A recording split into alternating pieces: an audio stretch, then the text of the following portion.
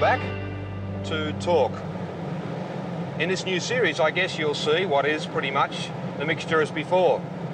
Some consumer motoring, some road tests obviously, some road safety items, a look at some components. If you're not used to Talk, in other words if you're new to it, that's what it's about. I guess there will be for this program a general overriding philosophy that concerns itself with economy. Economy generally, but more specifically, the economy of fuel conservation, which has become, of course, very important to us. You might like to subtitle it, Motoring for the 1980s. To begin the series, we've chosen Holden's VC series Commodore. The Commodore's been on the market in Australia now for over 18 months. This is the very first facelifted version, and it varies very little. It's slightly different on the external appearance, but some fairly significant mechanical changes which we'll deal with in the very near future. Just now we're at Lang Lang, General Motors Holden's proving ground, not far from Melbourne. What better place to test a car which was developed on this very area? And we are on a high-speed, constant speed loop, hence I'm just going round and round. So much constant speed, in fact, that it's possible to drive on this loop without having to steer the car because the speed itself will hold the groove. By the same token, it doesn't achieve very much, so perhaps we should go and do something more important.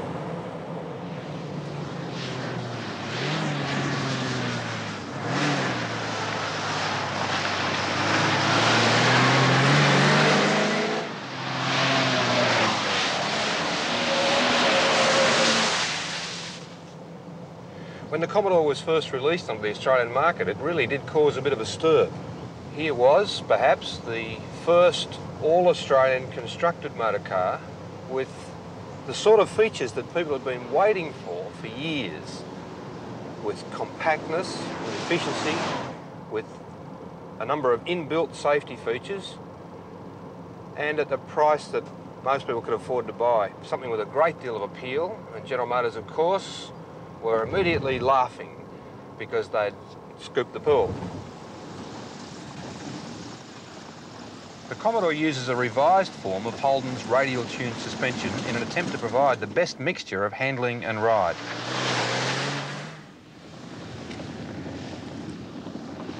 Handling, incidentally, is a combination of factors which includes road holding and steering response, and Holden's used to be infamous for their rolly, slushy understeer, but no more. Handling also includes the degree of body roll, pitch and sway.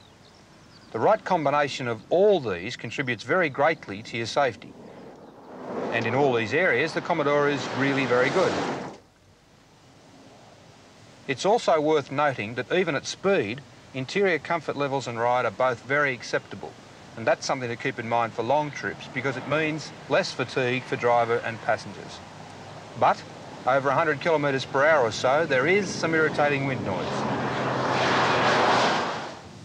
Time for us to try the brakes, another area in which General Motors were never very good.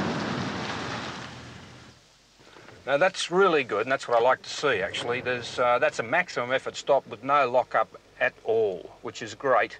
It means that despite the fact that we have a balance of disc and drums, that they really are well set up and they stop extremely well. The point is, I also happen to know that they go on stopping well as well. So, nice move for General Motors, good stoppers.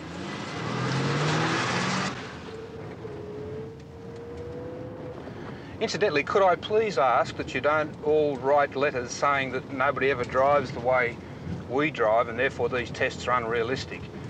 It's worth bearing in mind that it is necessary to do such things as stress testing, that is to take the car close to its ultimate limits. And that's what this is all about, and if we didn't do it that way, we wouldn't be able to get the information we really need to pass on to you. Okay, now we're finished with bitumen. We'll take it on the dirt for a bit and see how it performs there. And I can tell you that probably the best feature of the Commodore is its suspension, which really is very good indeed. Under harsh acceleration, there's a slight amount of axle tramp on uphill inclines, but generally speaking, the coil spring rear end and the independent front suspension handle these sort of conditions very well. However, while they are doing so, one other small but significant feature rears its ugly head, and that is that for some reason or another, General Motors have not done a particularly good job with the gear shift mechanism in the Commodore, and it's a bit lumpy and a bit notchy and a little bit hard to use. And it is here, under these sort of conditions where you have to shift gears quite often, that you begin to notice that it's not all that pleasant. And frankly, since it's only a sequence of linkages, it's not something that would be terribly hard to fix. And I would suggest that GM should take a look at it fairly soon, because these days, the ease of driving a car is one of the major points in selling it.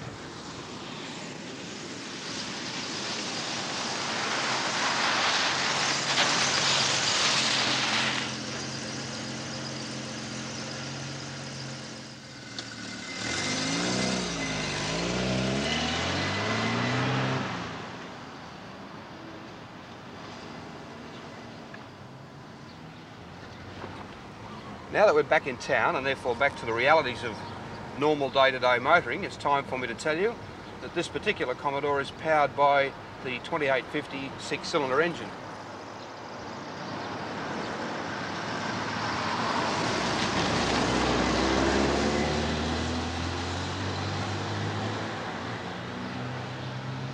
Now, it's also important to say that during the facelift, most of the changes that were made to the Commodore have been made to the engines, and they include such things as revised carburation, new manifolding, inlet and exhaust, and high energy electronic ignition. And those things were done with the purpose in mind of improving performance, that is power output, and as well giving greater economy. It sounds like a contradiction, in fact, because it's often difficult to achieve both figures, but General Motors Holdens have achieved both better performance and better economy, and they claim somewhere between 7 and 15% improvement in economy and around 20% improvement in performance. That simply means that you'll get better economy than you had before, but in my opinion, it's still not good enough.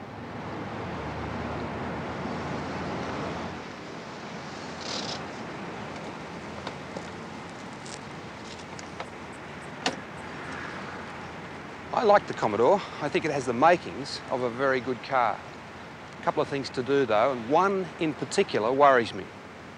The 2.8 litre six-cylinder engine in the Commodore is around 20 years old in its present form, and a good deal older than that as a design concept, and it's probably time for a complete new engine.